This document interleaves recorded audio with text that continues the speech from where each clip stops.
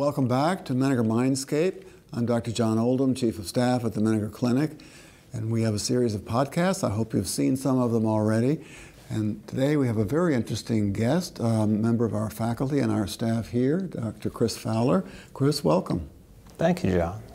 Chris is an Associate Professor of Psychiatry here in the Department of Psychiatry at Baylor, and is our Associate Director of Clinical Research here at the Menninger Clinic. And Chris has been very active in leading and participating in a number of our research activities, but one we want to talk about today is one we cooked up a kind of clever sort of nickname for that we call MINDMB. So I'll tell you what that stands for. It stands for the Menninger Initiative for Neuroscience Discovery at Menninger and Baylor. And the Menninger name reflects the generous support from the Bob and Janice Menninger Foundation, and we are indebted and grateful to them for their support. We also have support for this project from the board of the Menninger Clinic and also from the Department of Psychiatry and Behavioral Sciences at Baylor. So the project is pretty far underway. We had a chance in another podcast to talk to Dr. Alok Madan about our outcomes data collection here. But pick up there, Chris, and tell us a little bit about how that's important and what the MINDMB project is all about. Sure. Well, I think of the outcomes platform, the data that we collect on patients at admission, throughout their treatment, and then post-discharge. It's really sort of forming the first layer of a layer cake. And so the foundation data of patients' characterization of their disorders, their illness progress, and their response to treatment forms the most foundational aspect of the MINDMB. Then the second layer, if you will, is the neuroimaging data, which involves both structural scans of sort of the functional capacity of the brain, and some tasks that we've cooked up or borrowed from other study designs. And we're going to hear from Dr. Ramiro Salas, who is one of our colleagues in the Basic Science Division, who's going to tell us a little bit that in more detail. Yeah. Then the third layer is the genetic sequencing, which we've not yet undertaken, but we are banking the blood at current.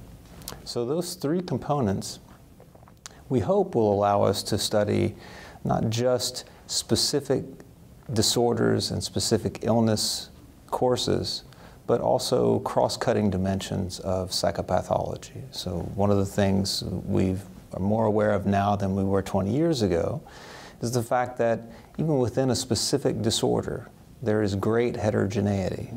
And beyond the heterogeneity such that one patient with major depression may look almost completely different than another patient with major depression, is the fact that almost every patient who has a single disorder will have a second disorder. So the issue of comorbidity comes into play. Well, one of the areas you know that I've been interested in during my career is the personality disorders, and many of our patients here struggle with pretty long-term conditions that we identify as personality disorders, and those are examples of conditions that have a lot of internal heterogeneity as well as a lot of comorbidity, whereas they occur together, and the question is, are they really separate illnesses or are they variations of one big thing?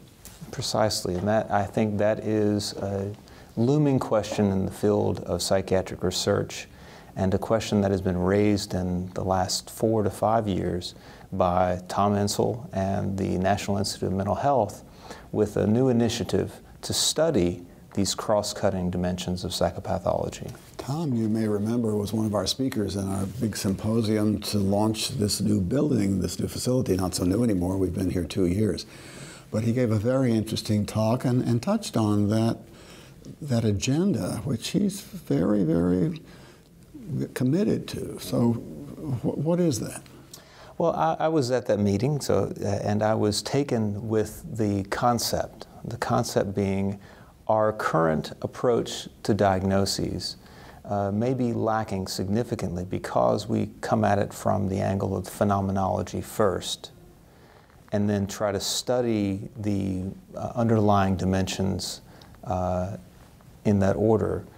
He and the RDoc Initiative, the Research Domain Criteria Initiative, turns that on its head and says we should begin with cross-cutting dimensions of psychopathology, things that we have a great deal of information about, and then begin to look at neurological markers, neurocircuits, genetic markers, and combine that data to then begin to understand psychopathology at its most fundamental and foundational level.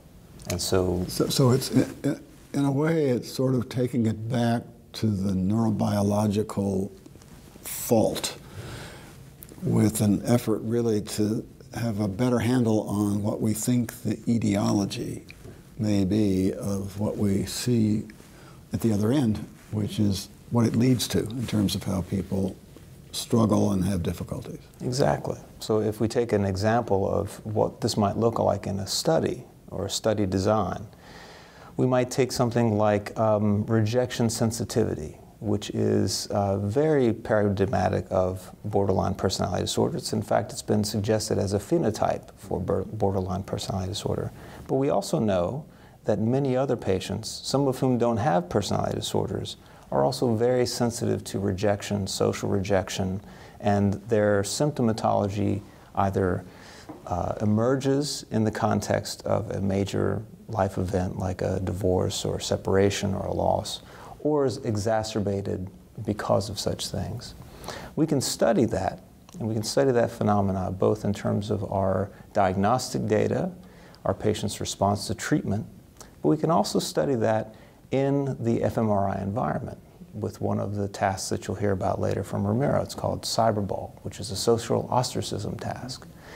Then we'll also look at genetic markers that may be associated with this. There's a serotonin transporter gene that has been associated with hyper-responsivity to rejection. We combine those together and we may begin to see that social rejection is a significant sort of common factor among many psychopathologies that we currently have, and it may form a cluster around certain psychopathologies. See, that's really interesting. And then would it be fair to say that as those sort of patterns come better and better into focus, one can then try to link them to common experiential events? I guess one way to be thinking about it is that we all have potential genetic susceptibilities to various things that run in our families, like diabetes or depression. But we may not hit the stress, or we may hit the stress that precipitates it. And one of the things a lot of interest is really focused on is the developmental period when we call it attachment develops. And Peter Fonagy, who works with us here, has been helping us understand that. So one thing we could look at is, were there major disruptions in the attachment process? Were there real problems that interfered with the ability to grow confident and trusting in an adult caretaking figure that then sets the stage for a healthy sort of well-being mental status as an adult? Disruption or derailment of those early processes can set the stage for a lot of different kinds of problems that could then link to some of the things you're talking about. And tracing all that back then to what the vulnerability and susceptibility to that stress is kind of along the lines of the RDoc project you were talking about. It stands for Research Domain Criteria, which doesn't mean it very much to many of us, but it really means what you were talking about. So did I put that together in a way that makes sense? Yes, very much. You wouldn't tell me if I didn't. Of course not. but in fact it does, and at least in terms of the aspirations of the RDoc Initiative, it includes not only redefining psychopathology and the cleavage points around what constitutes one type of disorder versus another, but also beginning to look for different mechanisms of change and interventions that might make a big difference. Yeah. Yeah? You know, it's interesting because we're at a point where we've got technology now in the field of psychiatry. We've had it in lots of fields of medicine, but not so much in psychiatry. And so now we're able to look under the hood.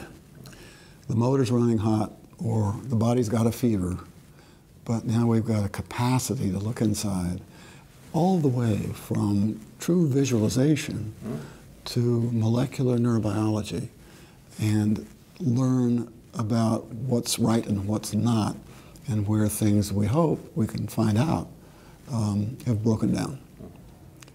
That's exciting stuff. It's very exciting. There's one final level to the MINDMB study that bears on this very question about intervention and what may bring about change, which is for all the patients who agree and consent to the study, go through the imaging task, get their blood drawn at close to admission. About 21 days after, we invite them back to repeat the sequence again. So we're going to repeat the imaging task, but we'll also repeat the genetic sequencing. And I think particularly in the genetic sequencing, we look at epigenetics, the way in which environment and intervention can turn off and turn on certain genes. And this may be one of those areas that we later down the road, when we have enough subjects, we can begin to identify potential key points that may turn off certain genes. One of them may be along the lines of this rejection sensitivity. Are there certain environmental factors, medications, neurostimulation, et cetera, that may have a key role to play in turning those off? I mean, and one of the reasons we're able to do that is that unlike most acute hospital services where the length of stay is pretty brief, we have patients from 6 to 8 weeks, and so we can have enough time to do kind of a front door and back door with a substantial interval in between where it's reasonable to expect that we might see change. Absolutely true. That fact and the fact that we have funding sources that will allow us to do this kind of very intensive, very expensive research is a real bonus. Yeah, and we're very fortunate that we do, one of which is the McNair Foundation, and this program we really appreciate the support of the foundation for. So Chris, we also appreciate your work and your leadership both in this area and other parts of the research that's going on, and also the clinical work, which you do a lot of as well. Well, thank you, John. I can't think of a better place to work and do research than the Menninger Clinic. So thank you for bringing me on. And I didn't prompt you to say that, did I? No. Thanks for joining us, and thank you all. We'll see you next time.